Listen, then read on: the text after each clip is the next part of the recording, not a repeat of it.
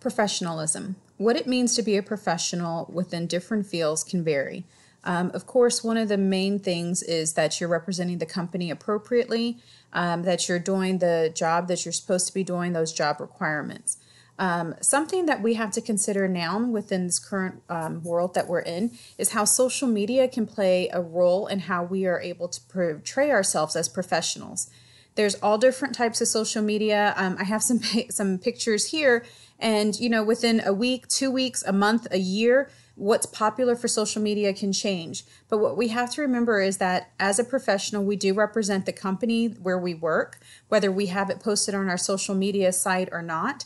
And so we have to remember that posting something on our social media, tagging something, that kind of thing, we are still representing our company.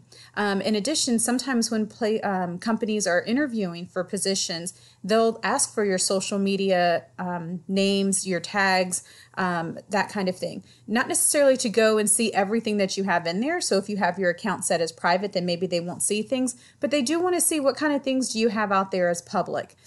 We can all go through and find different news articles or videos of what's happened when somebody had social media and they tagged where they worked and how that influenced their work environment. So we just need to be aware of that and how social media does play an influence on how we can portray ourselves as professionals. What kind of pictures are we putting out there? What kind of images are we putting out there? What are we saying that could possibly be misconstrued? I'm not saying that we have to limit what we say, but we just need to be aware that what we do say is out there for the world to see, and it can affect us professionally.